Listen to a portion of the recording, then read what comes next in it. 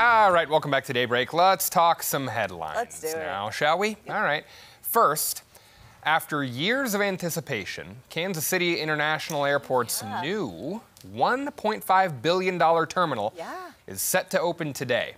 So the city broke ground on that terminal project in March of 2019. Before COVID. That's right. That's right. It includes new parking, new security. It's got more restaurants and a lot more as well. The new terminal is still located on KCI Airport property.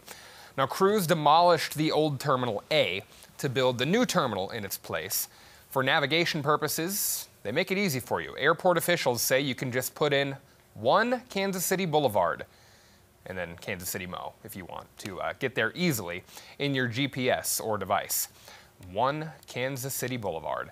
Crews built a new parking garage as well just across the street from the new terminal. So there's a lot to know on this. All the questions you could possibly want to ask on this. We will have a great article on this in just a little while on ozarksfirst.com. But I fly out of KC all the time.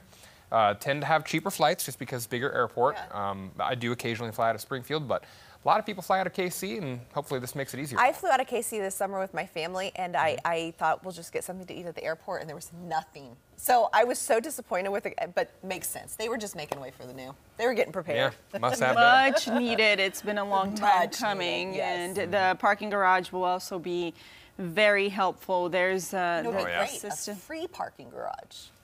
I mean, I love free things. Yes, yes, absolutely. But great to see, and more details on ozarksfirst.com. All right, I want to take you guys to Bolivia now, where an orchestra group from Paraguay, the Paraguay's Catura Orchestra of Recycled Instruments, that's the name of the group. Okay. They gave an unprecedented concert yesterday. Where else but near a landfill site in the city of La Paz in Bolivia. Yes, and they did this to raise awareness about the environment and the importance of the workers who collect trash. So the group, made up of young people no older than 20 years old, they perform music with instruments made from solid waste that they built themselves. That's pretty awesome. So far, they have performed in 51 countries around the world. The audience there in Bolivia yesterday was made up of authorities, neighbors, and mainly the staff of the urban cleaning company and waste workers. That's the prettiest landfill I've seen.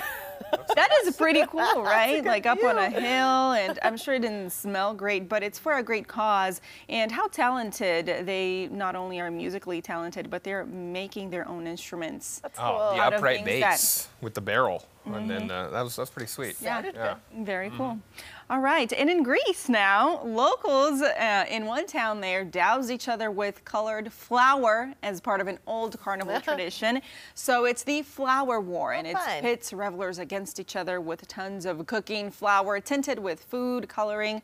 Hundreds of people participate in this event on Clean Monday is what they call it, in the coastal fishing town of Galaxity, and that's west of Athens. So Clean Monday is a celebration marking the end of the carnival season and the beginning of the Greek Orthodox Lent fast. So they have this flower festival. And this must be where we got the color run ideas for here in America. Oh my gosh, that is true. I can see that. I've made this for the kids, but I used cornstarch, like in all my. But that's interesting that flour. Same I thing. guess if you're gluten-free, though, it's not good.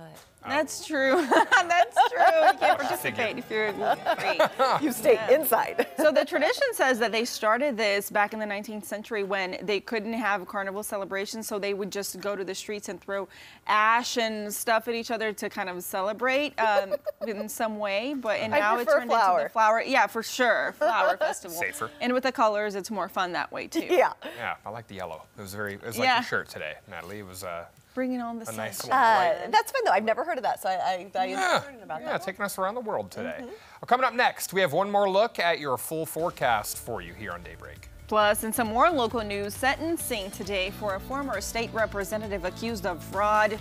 We're detailing the charges against her and how long she could spend in prison. It's 6:42 on your Tuesday. We'll be right back.